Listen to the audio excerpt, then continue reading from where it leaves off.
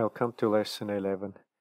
In this lesson I will only show you how to set up a compression cutter for a nesting machine.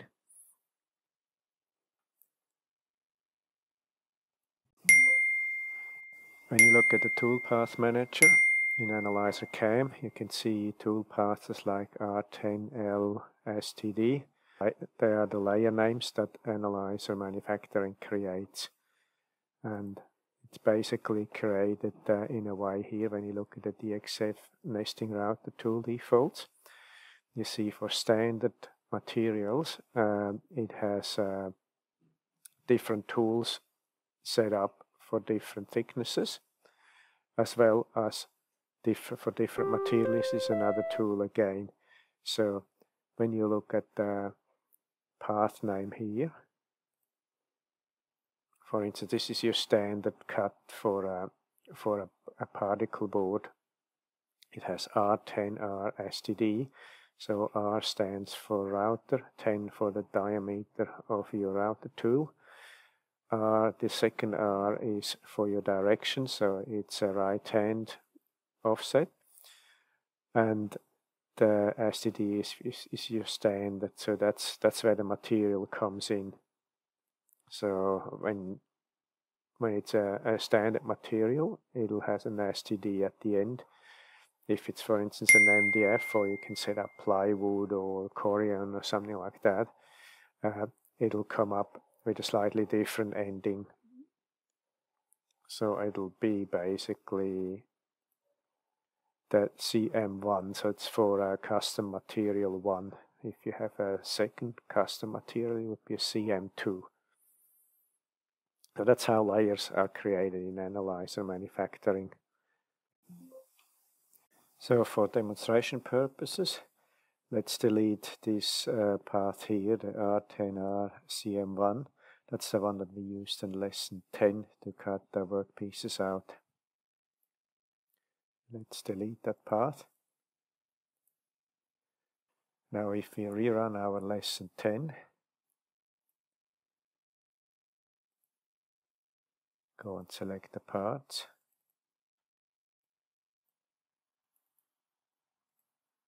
See, we used an MDF material here. That's why the CM1 ending is specified in the toolpath. So with our two pieces here, continue the optimization. We select the point somewhere here, and we optimize it. Now this path is missing since we deleted it. As you can see, there's no path that cuts the piece out. When you're using a flatbed nesting machine, it has a vacuum table that fixes the piece down to the table with a vacuum pump. And if you would be cutting the piece out with a compression cutter at the high speed, all in one go, like shown here, cut all the way through, towards the end, the vacuum would most likely be not sufficient to hold the piece in place, and the piece would move. So you actually have to do a two-stage cutting with compression cutters. So basically it looks like that. You're cutting first a first cut that's slightly off the table. You leave about 1 millimeter to keep the piece in place. And you cut most of the guts out with that cut where the forces are the highest. And you most likely offset it a little bit. And then you do a second cut where you cut all the way through into the baseboard. And you also trim about 0.5 millimeter off the piece. So that's your final cut. Basically, this one is your final cut and the final size of the board. This one is a slight oversized by about 0.5 millimeter all the way around. In your tool paths, you have to set up a two-stage tool path. So going back to our path manager, we want to set up our R10R CM1, which we deleted beforehand. So we go to new tool path.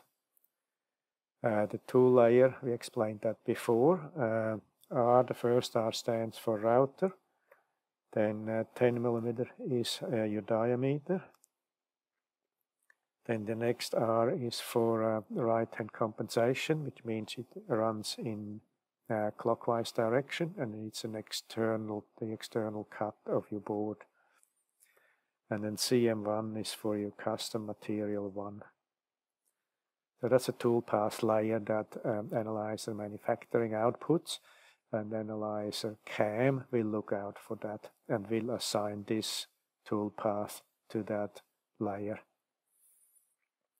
Now the toolpath priority, being the last cut on your nesting, you really want to have that a high priority.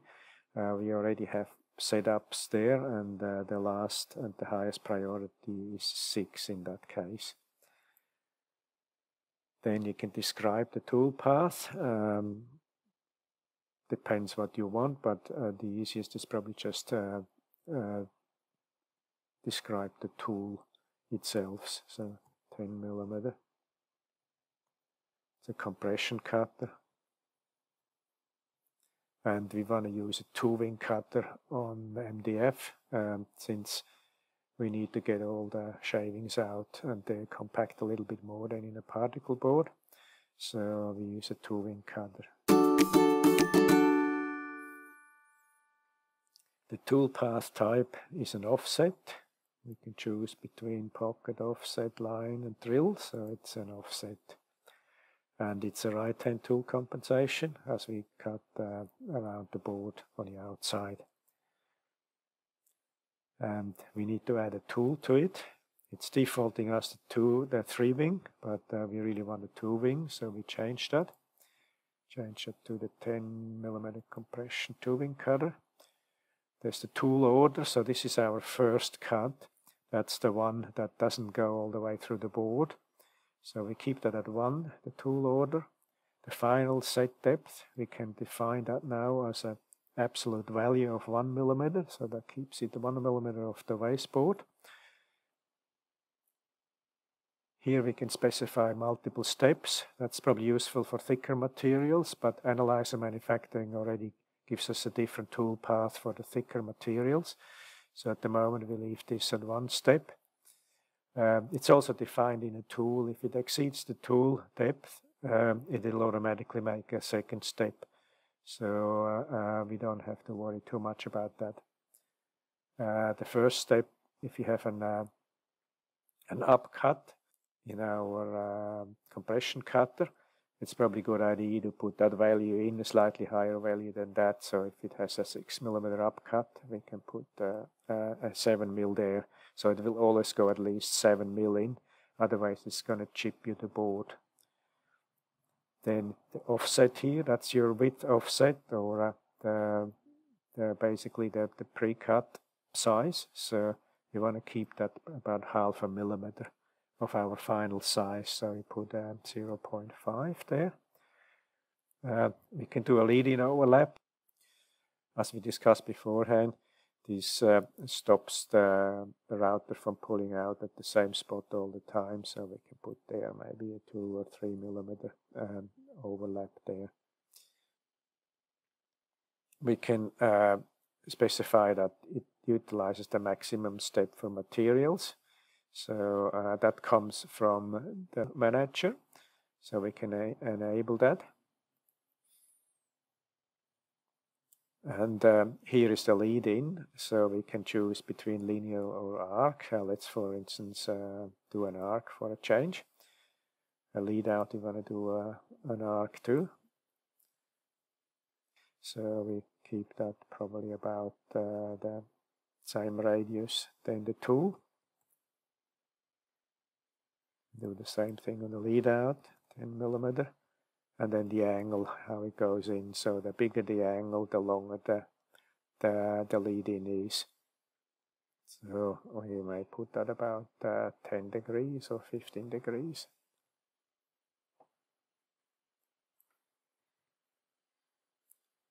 And now we just need to update the tool. So that's our first cut. Now we do a second tool, we add another tool. Now it basically defaults as the first one, but the tool order would be number 2. So make sure that this comes after the first one. The depth level now we want to cut all the way through the board, so that would be minus 0.2. Number of steps, definitely only 1 step. We don't worry about the upcut here, because it has to cut all the way through. And the offset, that's 0. And we want to keep the lead-in overlap. The maximum step for materials, we don't want to do that because we already have very little material to cut, so we can do that all in one go, no matter the depth. And the lead-in and lead-out we can leave at the same. Now we just update the tool. And we're basically fine. We save that. Okay.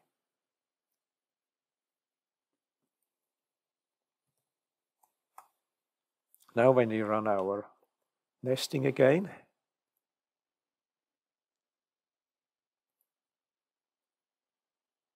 you see there's no error message coming up.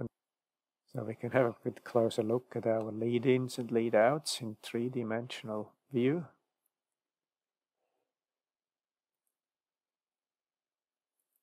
Back to the wireframe. So we can see the two. There's a slight offset at 0.5 millimeter in width. And our last cut, that's the yellow one here. That goes all the way through the board. The other one is 1 millimeter higher. And that's also the arc here. If you look at the top, you can see the arced lead-in here and the overlap, the 3 millimeter overlap there. When you test your toolpath, it's good practice to start a new drawing when you do your final test. Just in case there's any defaults that have been taken over from the old drawing, so you actually start with a clean sheet. So we just need to reselect our part.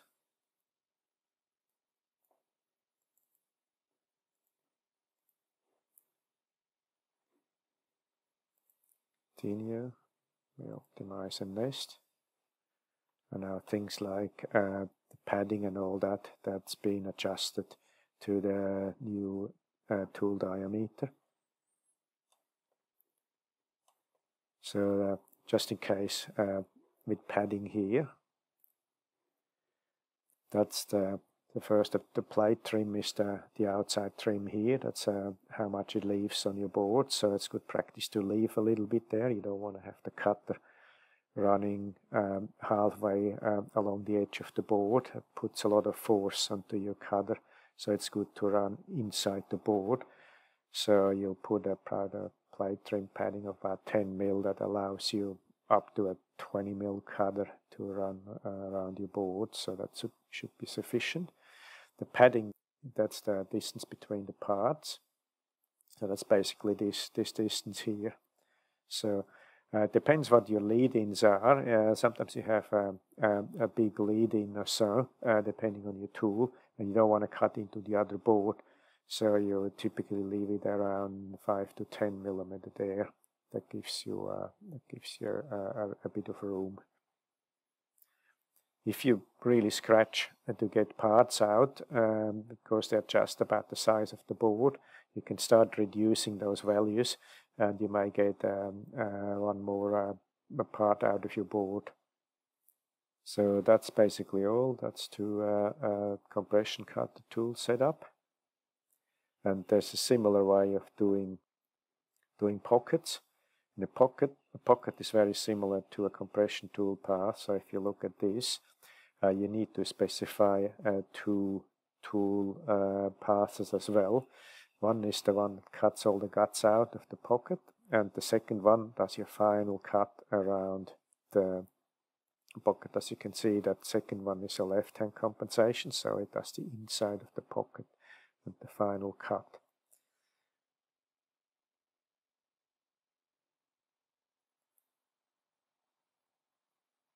So that's so much on the slightly more advanced tool paths. Thank you for listening to lesson 11.